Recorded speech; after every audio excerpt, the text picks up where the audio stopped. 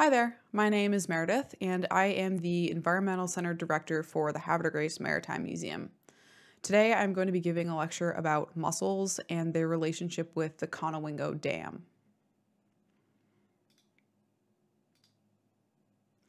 So a little bit about my background and why I'm really excited to give a lecture about mussels. Before I moved here, I worked as a naturalist for a nature center in Minnesota. When I worked at a nature center in Minnesota, I was fortunate enough to be able to run a research project about freshwater mussels. So freshwater mussels were once really abundant in the small town that I lived in, and over time were few and far between. We noticed that the issues that mussels faced there is similar to the issues that mussels face all over the country and all over the world. So the research project that I conducted was in response to a study by the DNR that supported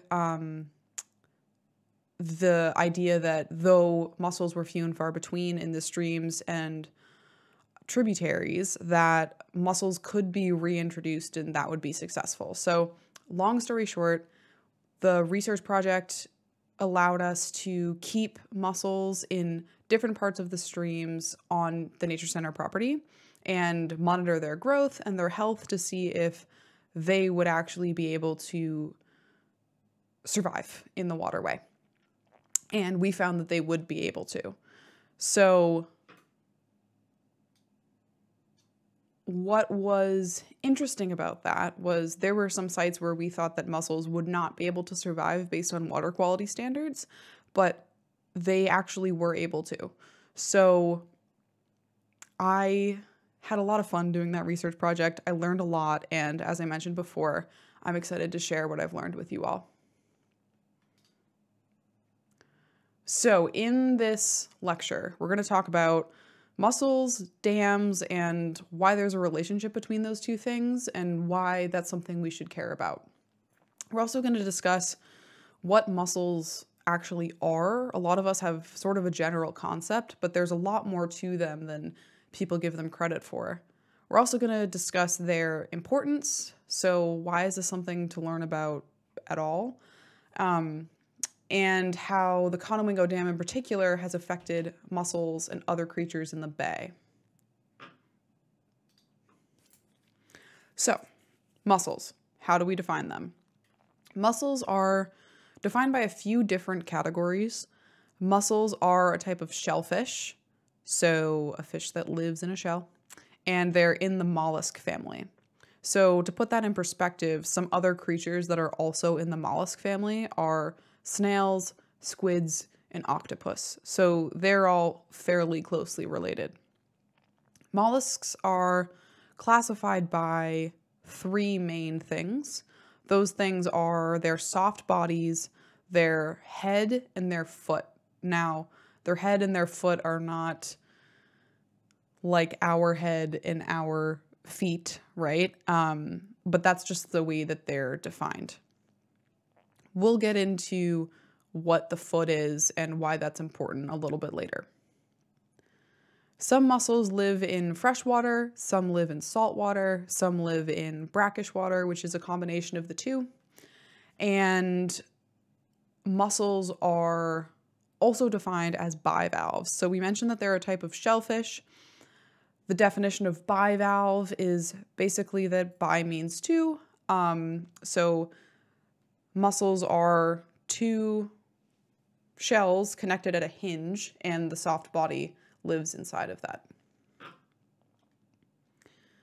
Interestingly, there are 15,000 different types of mussels in the world, which isn't something that I knew until I started researching for this presentation. Okay, as I mentioned before, a lot of people think that mussels are fairly basic creatures, but there's a lot more to them than most people are aware of. And we're not going to get into every piece of their body, but we're going to talk about some of the important parts.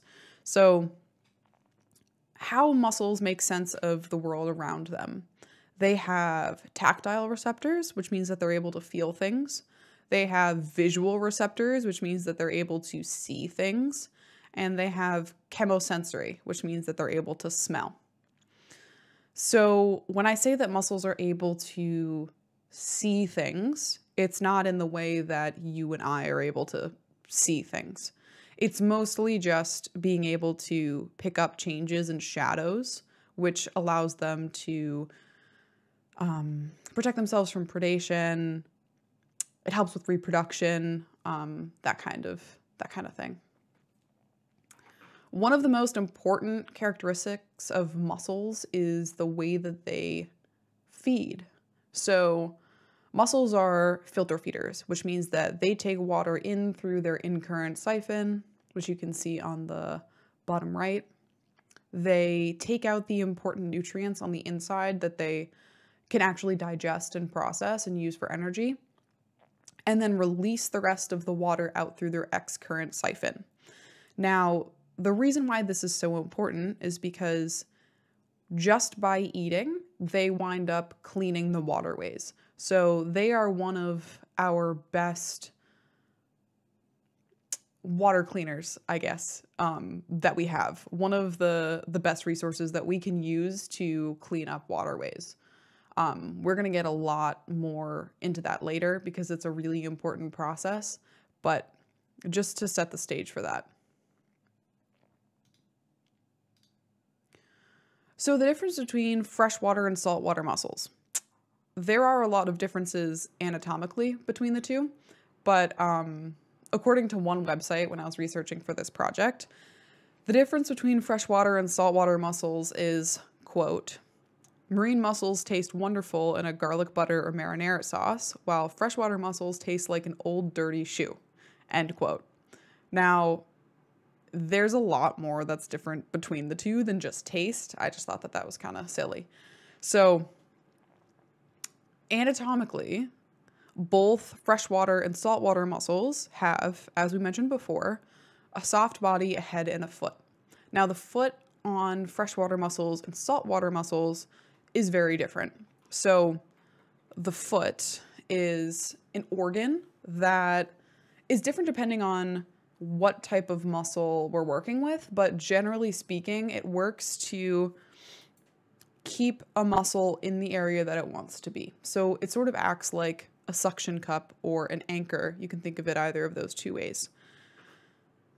A freshwater mussel's foot is large, powerful, and is used, as I mentioned before, like sort of an anchor to keep it in place. Otherwise, it would easily get washed away with the tide or activities or storms. So the foot works to keep a mussel in place. It also works to allow the mussel to move through the substrate. Though a saltwater mussel's foot is a little bit different. So it's not nearly as large. It's not nearly as powerful.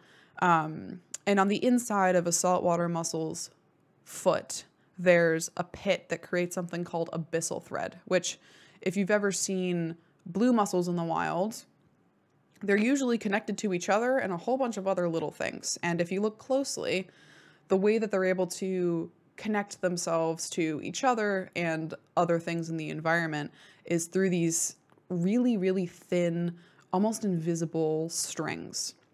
Those strings are super powerful and are created in that pit in the foot. So they're able to anchor themselves by actually creating an anchor for themselves, which is really neat. This helps them to not be washed away with the tide. Ocean currents are a lot stronger than freshwater currents, generally speaking, so that's where the abyssal threads come in. And interestingly, marine mussels or saltwater mussels are actually not as closely related to freshwater mussels as you might think. Saltwater mussels are more closely related to oysters, scallops, and other things of the like than they are to freshwater mussels. So they're not as closely related as one might think. One of the biggest differences between the two types of mussels, freshwater and saltwater mussels, is the way that they reproduce. So we're gonna watch a video about freshwater mussel reproduction. I'm not sure how the audio is gonna come through because this is a recording, but I will link the video. It's a YouTube video in the comments. So the important part is the visual anyways.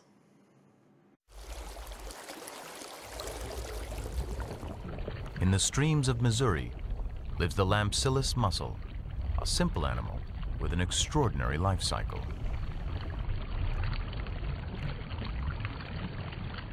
To reach adulthood, its young must spend part of their lives inside a fish, the largemouth bass. To get there, the mussels must make physical contact, a difficult task, as mussels don't swim. But the bass has a weakness. It's a voracious predator of small fish, particularly darters. Even the slightest wriggle of a darter's tail will attract bass. Believe it or not, the fish on the mussel is an imitation, a perfect replica that will lure bass within striking range.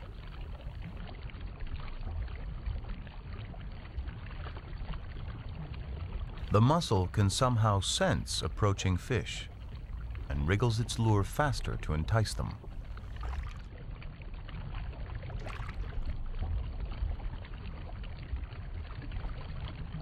If it gets the twitching just right, the remarkable likeness should do the rest.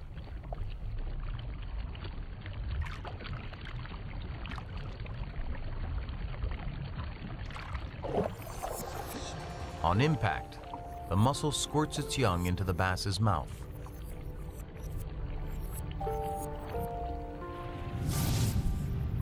These snap shut on the gills, like spring-loaded traps. Here they stay, drawing blood from the fish, until several weeks later they drop off as tiny, fully formed mussels.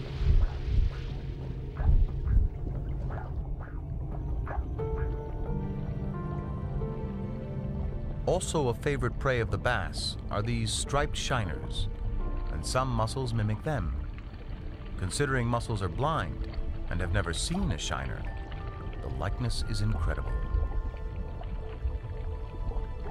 The eyes, fins, and even the stripe look just right, yet the mussel knows nothing of its own appearance. These lures have evolved because bass more often attack mussels that look like fish, so fishy-looking mussels leave more descendants. After millions of years of blind evolution, this process of selection has turned mussel flesh into a lifelike lure.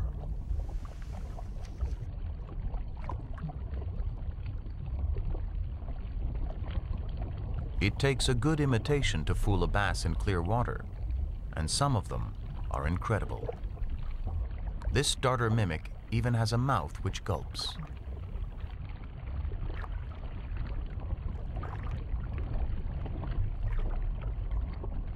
This mussel is the same species, but its curious leopard print design may not find a taker, and its genes will go no further.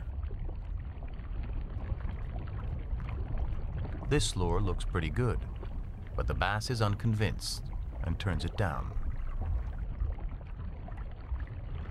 Mussel lures are constantly improving, but fish are getting ever better at recognizing fakes. It's another arms race, and it's still creating diversity in the streams of Missouri to this day. So as we know from watching that video, the reproduction of a freshwater mussel is fascinating. I wanted to take a moment to look at their life cycle just in a little bit more depth before we move on to why mussels are so important. So as you can see on the top left, there's an image of the larval stage of a mussel's life. I wanted to include this just because they look so wild to me, sort of like worms that have been drawn on with a marker. So as we know from the video, the larvae need to survive inside the gills of a host fish in order to reach their juvenile stage.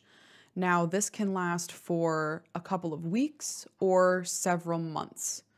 Now, I'm sure you're wondering, how can all of these baby mussels survive in a host fish's gills without the host fish noticing or being harmed or maybe even dying? Well, this is a parasitic process, which means that the larvae feed off of the host, but can't actually kill the host because otherwise they wouldn't be able to reach the life stage that they need to. So parasitic processes sometimes can harm the host, but almost always don't harm to a degree where their host is overcome by it, because otherwise they wouldn't be able to get what they need out of the host. So the larvae live in the host fish's gills for, as I mentioned before, a matter of weeks or a matter of months. And then it can take juveniles 2 to 9 years before they reach sexual maturity. What's really fascinating about freshwater mussels is they live for a really long time. Adults can typically live between 60 and 100 years. So that also gets into their importance a little bit later, how long they're able to live for. So why are mussels so important? There are several reasons why. The first that I'm going to discuss is the fact that mussels are an indicator species, which means that we can monitor their health to have an understanding of water quality conditions. So the healthier the mussel, the healthier the water. It's pretty interrelated. So we can use the health and population numbers, as I mentioned before, to determine the health of a water body. This is largely because mussels require clean, well-oxygenated water with low levels of physical or chemical impurities. So they can't handle a lot of pollution. They can't handle a lot of heavy metals, chemicals, things of the like. So as an indicator species, they've been used not just to monitor waterways, but actually to determine whether or not fresh water is safe for human consumption. So there are a few different places or a few different freshwater facilities that actually use mussels to see if the water is good enough for people. One of these places is in Poland, where 8 individual mussels are used to, as I mentioned before, determine if water is safe. So the way that this works, you can see an image on this slide. What you're looking at is a mussel with a spring super glued to the top of the shell. And that on the end is sort of like a little button that's used to hit a sensor directly below. So that black tube is a sensor. The way that this works, when mussels are happy and healthy and doing just fine, their shell is open. They're filter feeding, they're taking water in, they're pushing water back out, and their shell needs to be open to do so. When they are stressed and the water isn't healthy enough for them and they're not feeling very well, then they seal their shell in order to keep water from coming inside. Now, when they seal their shell, that spring touches the sensor, which sets off an alarm. So, as I mentioned before, there are 8 mussels determining the health of the water that's going into these people's homes. So, if just one mussel closes its shell, then it's not like all of the alarms are going off, because sometimes mussels, like every other living thing, need to rest. But if 4 of the 8 mussels close their shell, then alarms go off, freshwater technicians are alerted, and all of the water that is being pumped into people's homes through the tap is turned off automatically until the freshwater technicians can figure out what the problem is. So I just find that absolutely fascinating. And they're not the only place to be doing this. The main reason why this small city in Poland is using freshwater mussels to make sure that their water is healthy is because in this part of Poland, they have a pretty old pipe system. And there are certain heavy metals that have been known to leak into the waterways, like chromium through the pipes. So mussels cannot handle the heavy metals like chromium. So this is a prevention method in order to make sure that people are drinking something that's potable, which I think is pretty fascinating. So mussels are important not just because they're an indicator species, they're also important because they filter feed, and as we know already, filter feeding cleans the water. So each freshwater mussel is able to filter up to 15 gallons of water a day. That's a lot of water per mussel. So if you have a very large population of mussels in a water body, the water is getting constantly cleaned and cycled through. And when I say cleaned, I mean they're able to remove nitrogen and phosphorus from the water column, which is one of the main causes of algal blooms, which some of us may know that algal blooms are when the tops of water gets covered in this green stuff that is actually toxic for people and pets. They're fueled by too much nutrients in the water. And when algal blooms are at their peak, they can actually rid the water column of oxygen, which leads to fish kills. So algae in large quantities, when it's not a good type of algae, can be really dangerous. But freshwater mussels take in the main things that lead to them being able to survive and thrive so well. So they help prevent algal blooms. And not only do they remove nitrogen and phosphorus from the water column, they actually lock up those nutrients in their system so it doesn't get released again. They do the same with carbon. They do the same with microplastics. They do the same with pesticides. And they can actually take E. coli out of the water and transform it into something that isn't harmful anymore. So they're taking out pollution, they're taking out plastic, they're taking out E. coli, and in doing so, they're then cleaning the water for everything else that lives in the ecosystem. So mussels are so important to ecosystem health and even our health. When you think about the fact that excuse me, I hit a few slides. When you think about the fact that we live on the bay, our drinking water comes from the bay. If it's getting cleaned before it goes into the freshwater system that is then cleaned by technicians, then we just know that our water is healthier for us to consume, for us to recreate in, and for all of the other things that we use water for. So these are all of the freshwater mussels that can be found in Maryland. There are 18 different types of mussels that can be found here. Of the 18, 5 are endangered, 2 are invasive, and 7 are threatened or of special concern. So if you break that down, only 4 of the 18 mussels found in Maryland are both native and stable.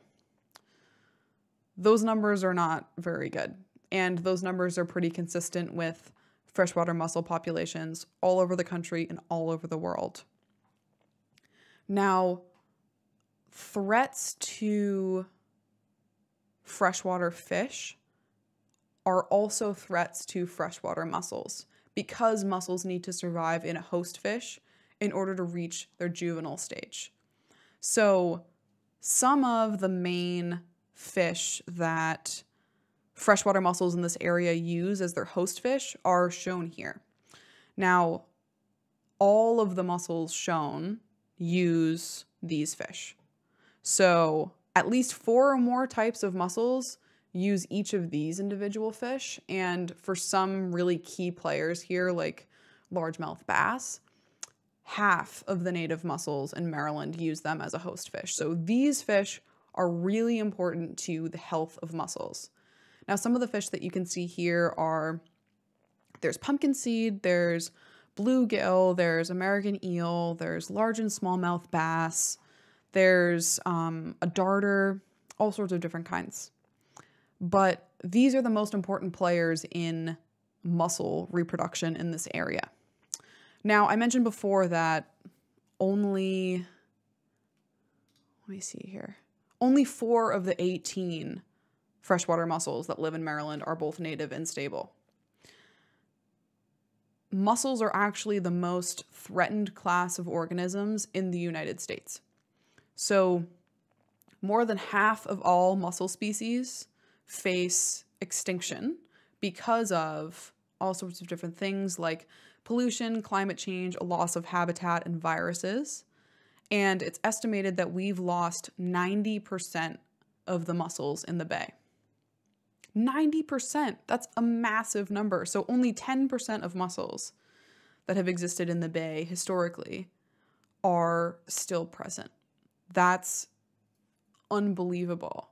And one of the main causes of this is damming, and in our area, the Conowingo Dam.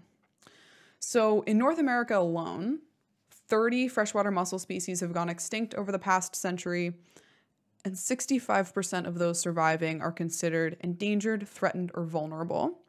And scientists believe that the main threat to mussels is the large-scale damming of rivers. So historically, there was a blitz of dam construction in the 1920s and 1930s, which destroyed thousands of miles of habitat and fragmented even more.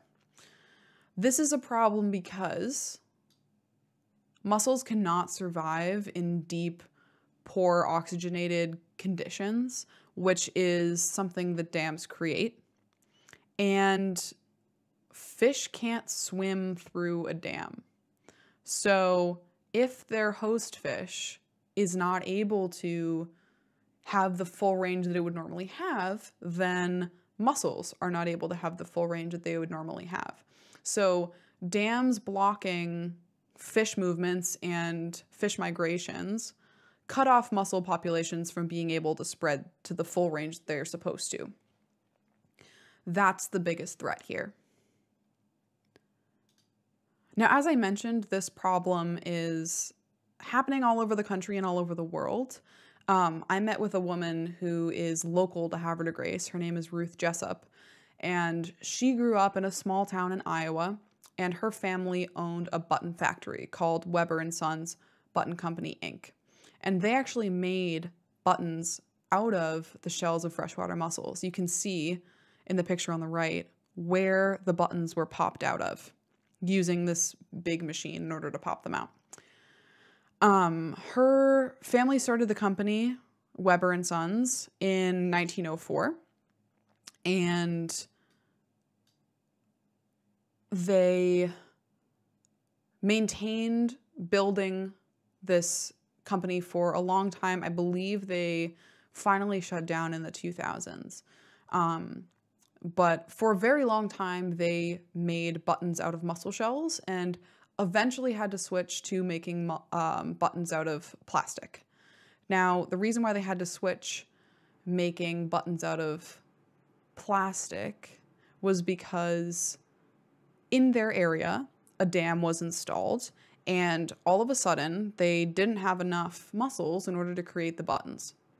So they knew pretty quickly, without fully understanding the science behind what was going on, that dams were bad for mussels. That's something that everybody in the area knew pretty quickly. So the dam built in Iowa led to a pretty drastic and almost immediate decline in mussel populations. So getting back to what's happening locally, our biggest threat here is the Conowingo Dam. So the Conowingo hydroelectric generating station lies on the top of the Susquehanna River. So the river flows downstream from New York and Pennsylvania to Maryland, where the Conowingo Dam is located. The reservoir behind the dam contains lots and lots of sediment. The sediment is full of heavy metals, nitrogen, phosphorus, silt, and sand. And the reservoir was built to prevent all of this from going into the bay, which is objectively a good thing. But as of 2015, I believe, this reservoir has been completely full. So it's no longer able to do its job. It's no longer able to prevent sediment and pollutants from entering the bay. And what's actually happening is when we have big storm events or flash flooding, things of the like, all of that stuff that's been built up behind the reservoir for years and years is being pushed into the waterway. So the reason why sediment is such a problem, we talked about all of the pollutants that go with it, which we know why those pollutants are bad for the bay. The reason why sediment is such a problem is because it reduces the water clarity, which makes it hard for light to penetrate the water. So plants living in the bay that are important to ecosystems don't get enough sunlight to photosynthesize. A decrease in water clarity makes it hard for fish to find their prey and for fish to eat. And it can even clog up the gills of a fish, so it makes it hard for them to breathe. So sediment in large quantities being suspended in the water column is really bad for the entire ecosystem. So we know the threats to freshwater mussels. What can we all do about these threats? Firstly, we can learn more about freshwater mussels in your area. You can determine what types of species you have, what quantity of species you have, what diversity you have, and you can work with other volunteers and local watershed stewards in order to come up with a sort of plan to protect them. Knowing what species you have to begin with gives you the knowledge and the power to then protect them. Second, you can advocate for mussels in your area. If you know that there are certain projects or construction sites that will affect the waterway, then you can talk to the folks working on the project. You can talk to local legislators. You can try to figure out how to make sure that the project takes mussels in mind. Lastly, you can do your part to reduce threats. So minimizing pesticide use on lawns and gardens, doing your part not to introduce invasive species to waterways, like checking the bottom of your boat before you move it from one place to another. General good practice with preventing pollution from waterways and preventing the spread of invasive species. So these are the main sorts of things that you can do to help against the threat of freshwater mussels. Knowledge is power, and it's important to understand what's going on in your area. So that is the end of my lecture. Thank you so much for taking the time to watch this video. If you have any questions, you can leave them in the comment section below, and we will let you know what we figure out. Thanks for your time.